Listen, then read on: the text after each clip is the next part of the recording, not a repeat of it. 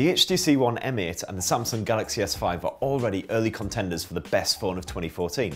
But how do they stack up, and which one's more worthy of your hard-earned cash? When it comes to looks, the HTC One is the clear winner with its brushed metal body and solid one-piece design. Sadly, the Galaxy S5 isn't the metallic masterpiece that we longed for, opting for a crinkly plastic frame and soft leather-like rear instead. However, the Galaxy does have the advantage of being water resistant. Great news for rain-plagued Brits or anyone who's lost a phone down the toilet before. The Galaxy S5 also boasts a built-in fingerprint scanner, something missing on the HTC One. This helps to keep strangers out of your phone and can also be used to authorise online transactions to save you entering passwords every time you spend your virtual money. The HTC One's 5-inch screen packs the same resolution as the Galaxy S5's 5.1-incher, with both phones supporting Full HD 1080p video.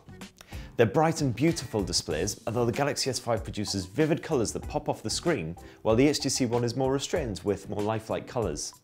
Both approaches work really well and make for attractive visuals, and only personal preference will really dictate which is best. Both smartphones run Android 4.4 KitKat, but with their own custom interfaces laid over the top, giving them a distinctive look. We personally prefer the HTC One's 6th Sense with its funky angular design and its handy blink feed page, which gives you the latest headlines of your choosing as well as social media updates. That said, Samsung's TouchWiz interface is also slick and much faster than older versions. Samsung has also built in its fitness-conscious S Health app, which provides a reasonably accurate assessment of your daily activity right there on your desktop. The latest apps and games load up quickly and run perfectly. Both phones also last well over a day between charges, although the HTC One can stretch to 2 full days, a fantastic effort that beats the Galaxy S5 hands down. To get that kind of result on the Galaxy, you'll have to switch on the Ultra Power Saving mode, which disables loads of features and gives you a plain black and white desktop. The Galaxy S5's 16 megapixel camera easily beats the HTC One's 4 meg ultra pixel snapper on paper, but when it comes to everyday use, we found our HTC photos looked almost as detailed on a TV. In fact, when it comes to low light shots, the One edges out the Galaxy S5, producing slightly brighter, cleaner pics. The HTC One also boasts a second rear lens, which adds some visual trickery to your snaps.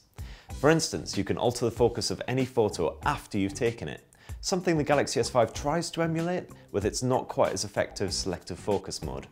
The HTC One has some other cool features, such as the Zoe mode, which shoots short clips of your day, but video fans will be more impressed by the Galaxy S5's 4K video mode.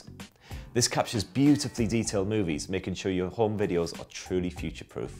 The Samsung Galaxy S5 is a feature-packed phone with some useful tools such as S Health and the slick new fingerprint scanner.